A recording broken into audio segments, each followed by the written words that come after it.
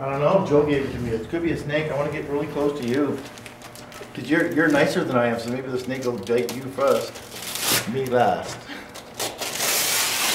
Oh, you're videotaping this, are you?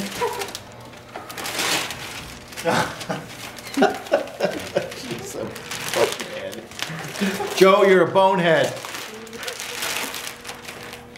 Those are cute snakes, though. Not the kind that you have. End tape.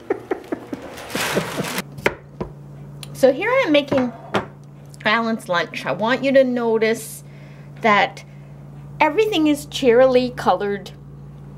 Even though Alan has no appreciation for that. Now go the nice red tomatoes. And then to go with the red tomatoes is the green cucumber. It's kind of a Christmassy theme. Well, Alan doesn't believe in Christmas. Don't even go there with him.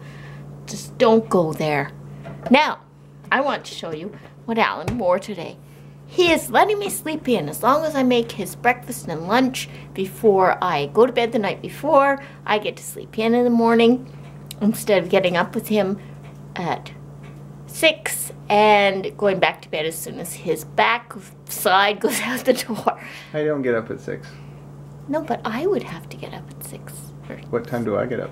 You get up 5:15. So, usually I pick out his shirt and tie and his sweater, and now that he's doing it, he has some god-awful combinations, but today, he got it right, so I want to show you. See how slowly I did that? The slow pan showing the dirty fridge. See, look, I'll come in close.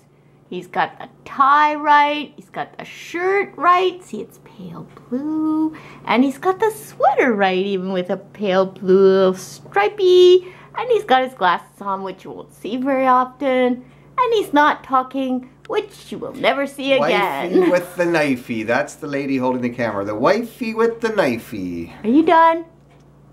Done?